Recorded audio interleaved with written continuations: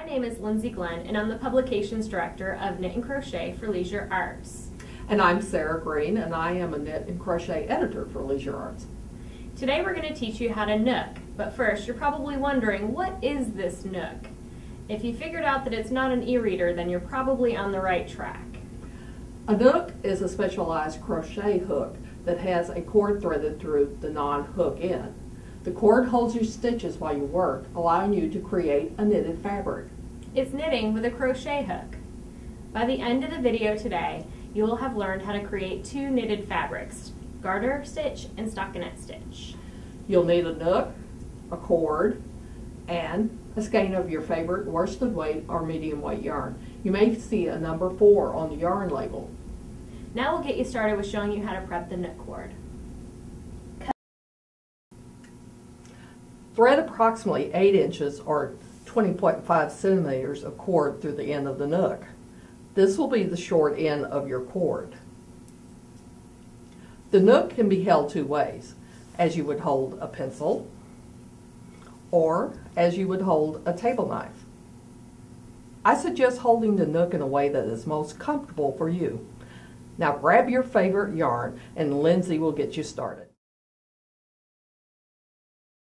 Slip knot. Pull a length of yarn from the skein and make a circle approximately 8 inches or 20.5 centimeters from the end, like you see here.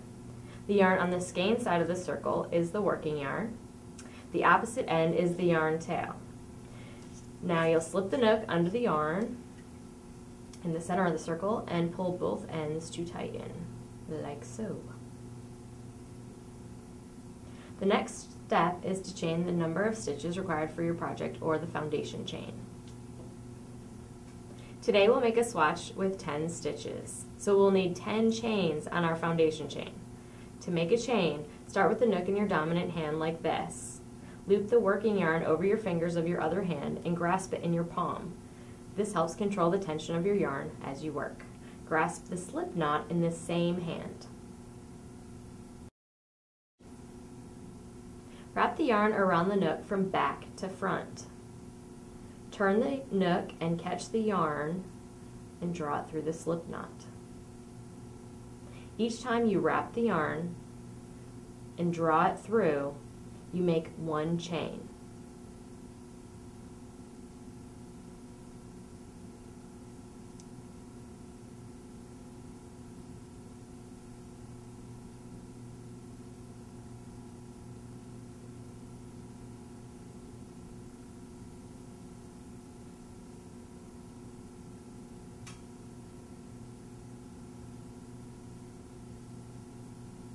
Now we have 10 chains on our foundation chain, and Sarah will get us started by showing us how to pick up stitches.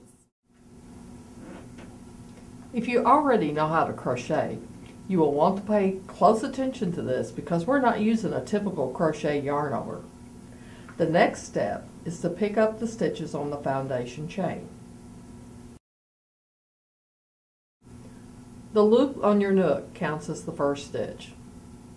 To pick up a stitch, insert the Knook from front to back into the second chain from the Knook. With the Knook facing down, catch the yarn and pull it through the chain. Insert your Knook into the next chain, catch the yarn, and pull it through. Do this in each stitch across the foundation chain.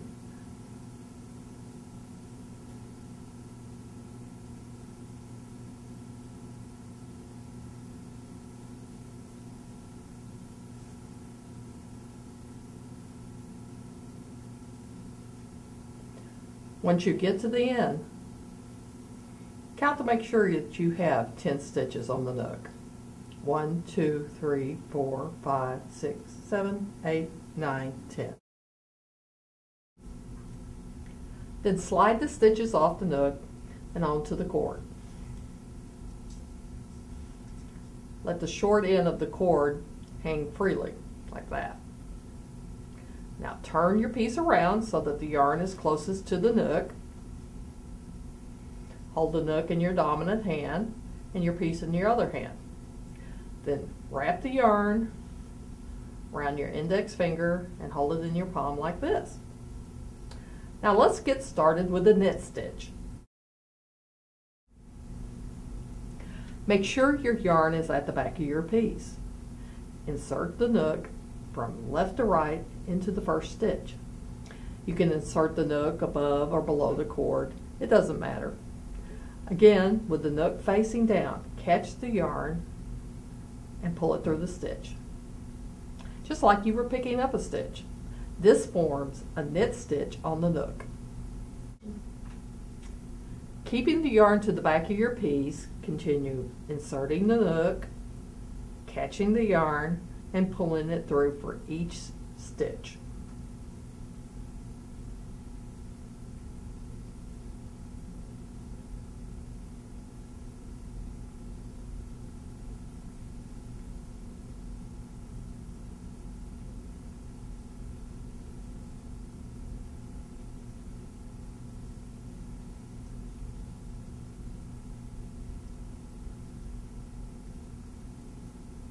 Once you get to the end of the row, be sure to count your stitches to make sure that there are 10 knit stitches on the nook.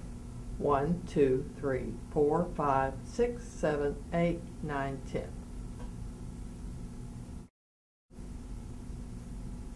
When you get to the end of the row, you're going to gently pull the cord out of the row below, then slide your stitches onto the cord again, letting the short end hang free as before to start your next row. If you continue to knit every stitch on every row, you'll end up with a swatch that looks like this.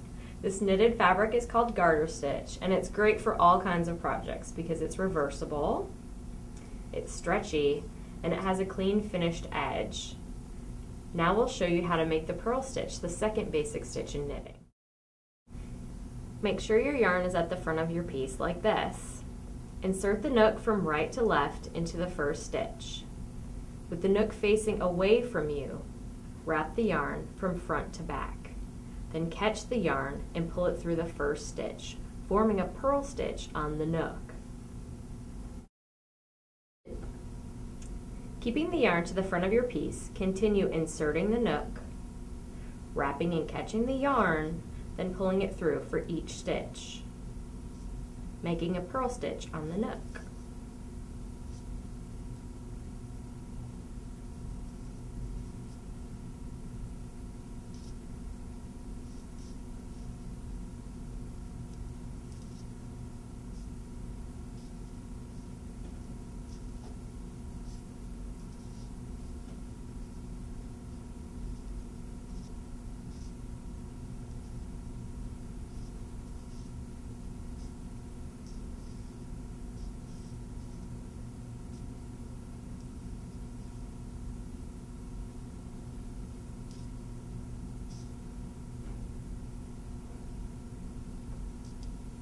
When you get to the end of the row, be sure to count your stitches to make sure there are 10 purl stitches on the nook.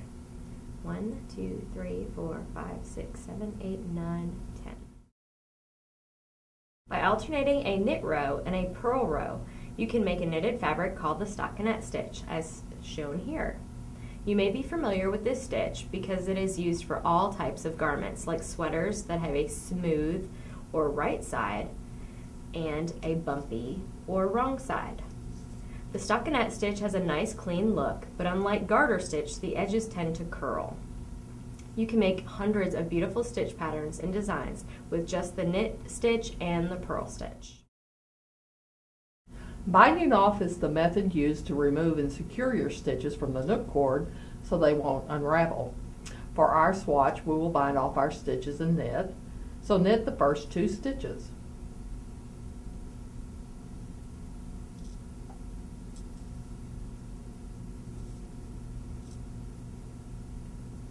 Use the nook to pull the second stitch through the first stitch, like this. 1 stitch should remain on the nook. Knit the next stitch,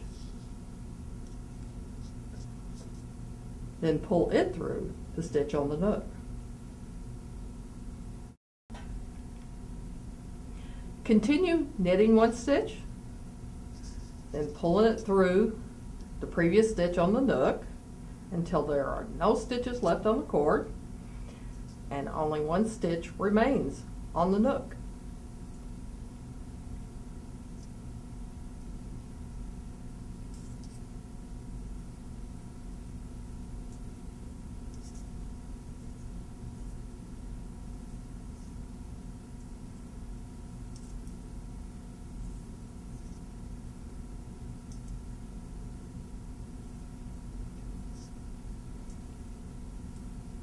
That's our last one. Then pull the cord out of your piece and cut the yarn, leaving a long end to weave in later. Slip the last stitch off the Knook and pull the long end through the stitch, then pull the end to tighten.